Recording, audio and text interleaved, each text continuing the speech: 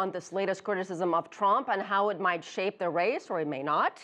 I'm joined by PJ Crowley. He's a former spokesperson for the U.S. State Department. PJ, so much to ask you. Thanks for being here. Pleasure. So first of all, is this the kind of person who can be a commander-in-chief and make critical decisions about war, conflict, diplomacy?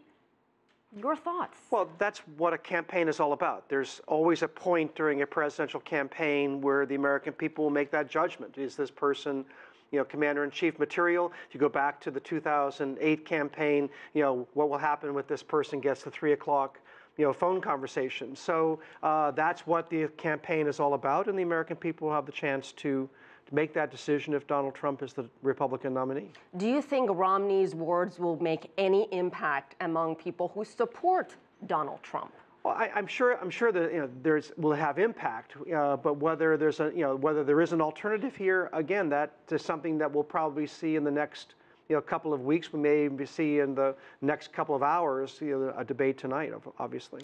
Trump has made so many different kinds of tough rhetoric and comments about Iran, about Syria, the war on terror, Iraq, China, immigration. Is there anything in particular that stands out in your mind as, oh, not a bad idea, and it's doable? Well, I mean, there are a lot of caveats here. Obviously, first, when you're on a presidential campaign, there are no constraints.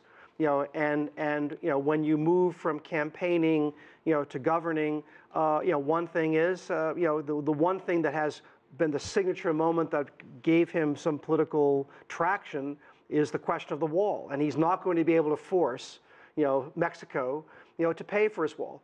Another aspect is he said, well, I'll bring back torture.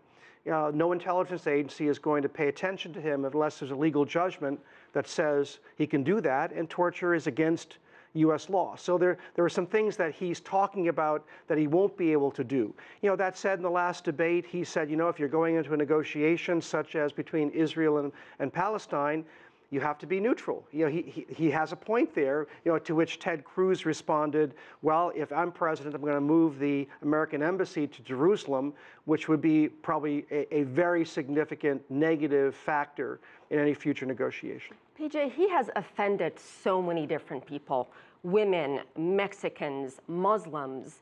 What is it about this man, besides the fact that he's saying we can make America great again, and he's anti-establishment? What is it about him that is appealing to his supporters? Well, I think he taps into a genuine fear that you have within the country, economic uncertainty, and a sense among a percentage of the electorate that they've been left behind.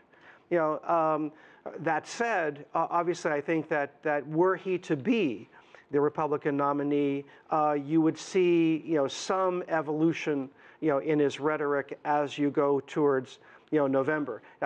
He says, well, I'll tear up all these trade deals. Those are difficult to do. He may rail against the Iran deal, but he would have to convince 6 other major powers, to change their policies, to rip up the deal. He's not going to be able to do that. So, we have to take what he's saying right now, with a significant grain of salt.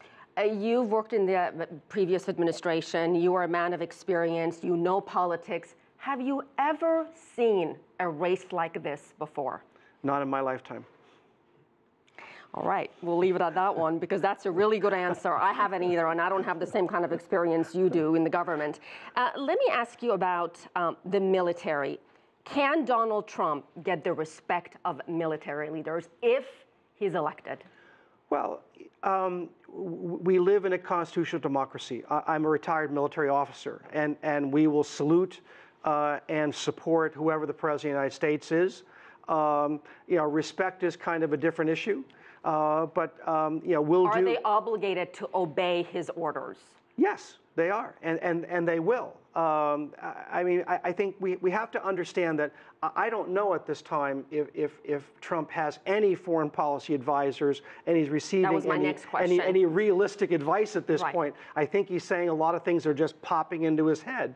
Were he to be the nominee, were he to form an actual team around him, I have to believe that the tenor of his rhetoric on foreign policy, will change.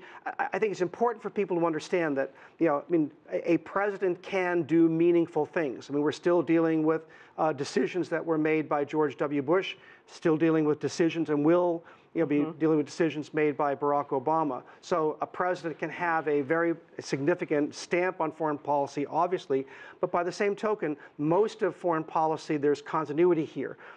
Foreign policy is driven by American interests, and they're not driven by personality. PJ Crowley, so much to talk about. Thank you so much for coming on board. A pleasure.